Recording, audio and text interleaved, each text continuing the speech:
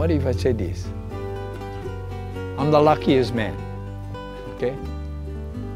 The reason why I'm the luckiest man, I wasn't good in school, but none of my cousins could outwork me. I could work. So I went to trade school for a little while, and then I went on the beach.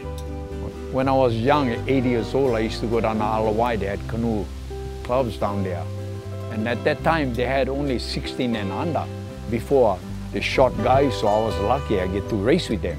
You know, and I was young that time. So in the water, I was pretty good in the water. Then I learned how to steer, steamboat, and all the rabbit kekai, all the big ones. That's how I got to meet Duka and Moko, you know, when he retired, come down the beach all the time, talk story.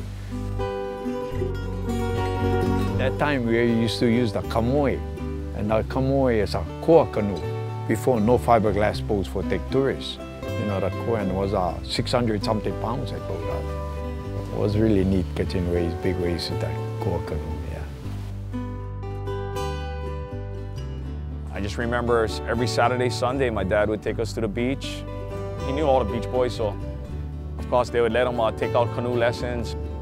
It's like one of the best steersmen. Us guys would surf all day, first break.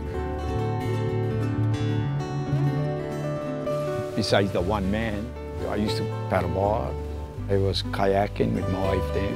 What they call that other kind of boat where you go on your knees, Olympic kind? Before I used to go with the sculls, race with the 4-man. Oh, I stand up paddle. You know, I can just jump in the board and just paddle. Oh, paddle boarding. My dad used to do it, Rabbit Kekai used to do it. I mean, the legacy goes on, Judge Downing. Like they say, oh, so-and-so, they invented this. When we was young beach boys, sometimes no more nothing to do with it, you know, but wasn't recognized like a sport, you know what I mean? Back then, I was the steersman, and my brother Darren, my twin brother I have, was our stroker, and I pretty much won every race anyways. I was probably 10 to 12 years old. One time we went down the beach. They always wanted to go surf, big surf down, Publix. I thought, okay, we go. So we walk on the wall, paddle out, Publix. Anyway, we catch one wave. We're all right in the waves. The boys yelled to me, hey, Dad, because I was looking at it. They do 360s. I mean, they do 360. Ride them all the way into the wall. I went on the beach. My wife said, how come you're not watching them? I said, they know what they're doing. When Riggs came along now, you know, already, that was his boy. Then the boys started driving the boat, and then Aaron took him around with him, surfboard, paddling, all of that. So I knew he was going to be a good waterman. I used to watch my dad and now myself, and now I watch my boy Riggs. I seen him do things out there that I can't do. Like, everybody always asks, what make you guys so fast? So I can say genes, because we got this knack to find the bump and connect it to the next bump. You know, I love going out on the downwind runs when it's really windy too. So it's easy for me to just get onto a bump and just sit there and not have to work as hard as in the in and out surf race. So I like it way better. I always try to teach him how to paddle, how I feel is the right way to paddle, you know. But eventually they got their own theories when they get a little older, you know what I mean? I was probably about 5 years old, and I used to come down all the time and just paddle with my grandpa.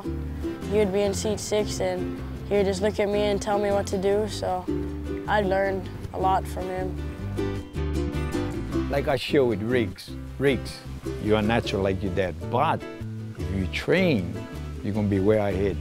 I just hope, like I share with him, you know, you gotta just keep up. Now I hear you riding motorcycles, so I don't know. I beat my dad sometime on the paddleboard when he was training me. Riggs is doing the same nowadays when we paddle, but it's gonna happen, huh? I was the youngest person so far to cross the Molokai to Oahu Channel on a stand-up board. I think it took me 7 hours, but I made it. Thinking about the future a lot. I'd love to travel the stand-up world tour more. Hopefully be stand-up world champion one day.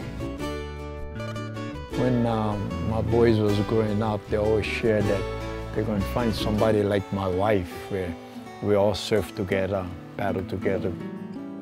I remember that. He's saying, don't ever forget your mom. My mom got skills. Oh yeah, she was Queen of Macau. Just missed out on the Olympics. I love my grandma and my mom. She's the one that holds us all together. Like for me, all my life I paddle. I can jump on one canoe, paddle Kauai or where if I like. No big deal. It was a big deal, you know, because I love to do it, you know. Just another day of paddling, that kind, you know. The guys would train or run, and you know, hours training like that, and then I could race and just, you know, I'm over there, you know what I mean? Sometimes I think maybe if I really did train hard, then I'd be way behind. The kids are fast, and I'm out there just trying to enjoy myself and trying to let the young boys know that I'm getting older, but I'm still here and I need to train. Well, you know that ain't gonna happen. The most important thing that my grandpa and my dad has probably taught me is to always be humble and, you know, to show your aloha to everybody. You know, that'll get you through life. I taught him how to just go out there and have fun, because that's what we were all taught. Just go out there and have fun first. When I'm in the boat steering, I'm saying this is mine right here, you know what I mean? But we're lucky, we're lucky.